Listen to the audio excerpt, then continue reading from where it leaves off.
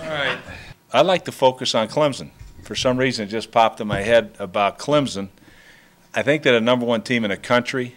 If you're a parent out there and you got one of the best kids in the country, and we want the complete package, academics, not so much with my kid, but academics, he's got to be a great player, all that stuff. You want to be coached by the best coaching staff in college football. You want to have, success in the classroom as well as the playing field.